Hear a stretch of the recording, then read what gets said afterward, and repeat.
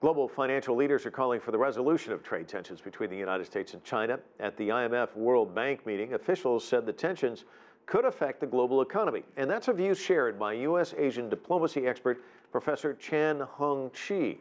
For 16 years, he was Singapore's ambassador to the United States. CGTN's Dan Williams spoke to her recently in Chicago.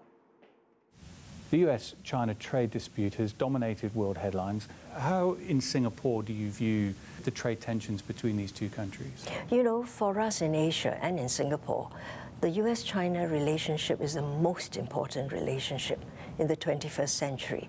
We all watch this very carefully.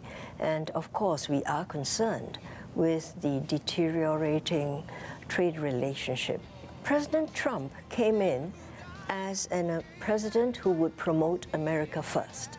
I think by saying America first, he means he's more internally oriented, more concerned internally, and that he would look after the Americans.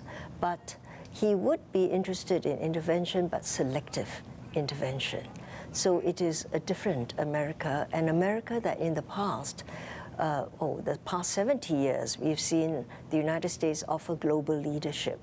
There's been some change in the body politic of the United States, and we saw President Obama beginning with a bit of the sort of withdrawal of global leadership, you know, a hesitation to leadership.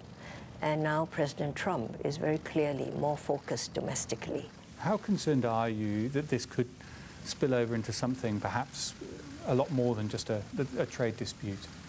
Well, you know, since coming to the United States, I see people using the word Cold War at the drop of a hat. It's just, you know, here and there. And more circumspect academics would use the word, we're at an inflection point. The relationship is entering into an uncharted territory, and maybe this is a tipping point. I think that's about it. The United States, U.S. China relationship, you know, since 1972, since the Shanghai Communique, has been a fairly stable relationship. That stabilized the region, and we saw growth, the opening up of China.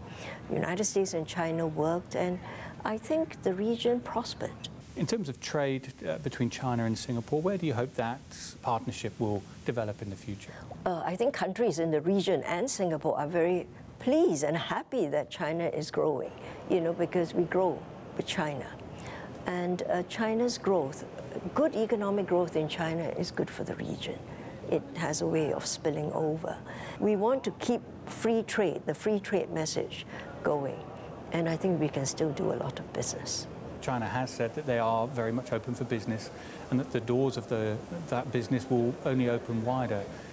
For Singapore, for other Asian countries, and other countries around the world, in fact, what does that mean? Does that offer greater hope, perhaps, of having more market share in China? Yes, I mean, Premier Li Keqiang has been saying this, we're open for business, for trade. He said this at the EU summit in China.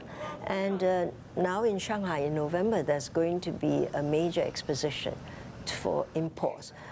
China is inviting those who want to export to China, I guess, to exhibit. And I read that, you know, China has offered to buy much from Africa, you know. So I think some countries will benefit from this, and it will be open for business. And I think we look forward to that.